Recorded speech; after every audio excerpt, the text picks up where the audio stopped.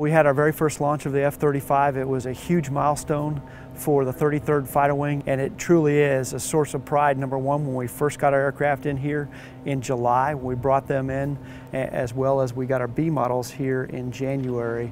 And now this third milestone of actually getting to fly a local sortie really sets the foundation and is the beginning of a new era for air dominance here. As you can imagine, it was an unbelievable thrill. The opportunity to fly a brand new fighter right off the factory floor only comes around once in a lifetime, and sometimes it never comes around your entire career. Today we had two objectives flying the F-35 out of Eglin Air Force Base for the first time. The first objective was to do what we call an operational check flight. We wanted to make sure that all the systems worked.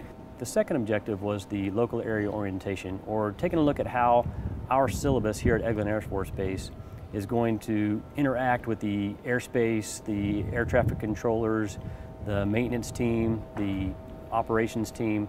All that has to come together to create a single sortie. We met the objectives of the local area orientation because we exercised some systems that we hadn't even planned to exercise today. And the operational check flight, we were able to accomplish bits and pieces of that, and we'll go out and we'll finish that up on the next sortie. To be in the first F-35 local sortie at Eglin Air Force Base was an honor and a privilege.